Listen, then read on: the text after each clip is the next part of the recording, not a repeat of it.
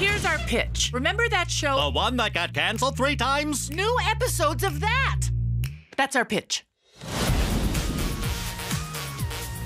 We're back. We're back because of you. The fact that the show is almost 25 years old really makes me think about my arthritis. Does anyone even care about that? I sure don't. That's how it feels. We're back, baby. Do the bender. Do the bender. Has it been 10 years? Wow, it's so much cleaner than the last time I was here.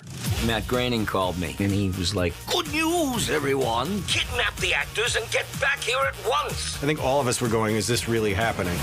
Yep. The actors came in, and I was like, all right, take one. And it just felt like we had been here yesterday. We have the same cast. We have the same animators that we were working with back at the very beginning. We're trapped here in the universe forever? Everything will be exactly as bad as it's always been.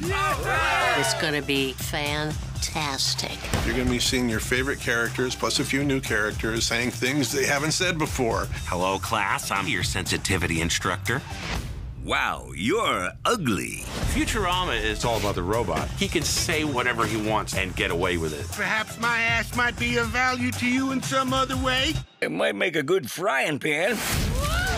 I love to play characters that are a little bit tough around the edges. Can you think of anything I can do to look sluttier? Nope. When it came to Philip J. Fry, I used my voice from when I was 25 years old, which was all whiny and nasally. Delilah runs a house of ill repute in back. Ill? You mean a hospital? I mean a cat house. A pet store? A brothel. A soup kitchen? Yeah, a soup kitchen. This show taps into animation and sci-fi. That's why people just keep loving it. We got a job today delivering some crap to the moon. What kind of crap? Bull. We've got this really passionate fan base. Big fan. I'm constantly meeting fans that are so excited about the show coming back. Who wants treacle? So it's more of what you love, but it's new. Viewers must binge responsibly, the same way they smoke cigarettes or drink bleach.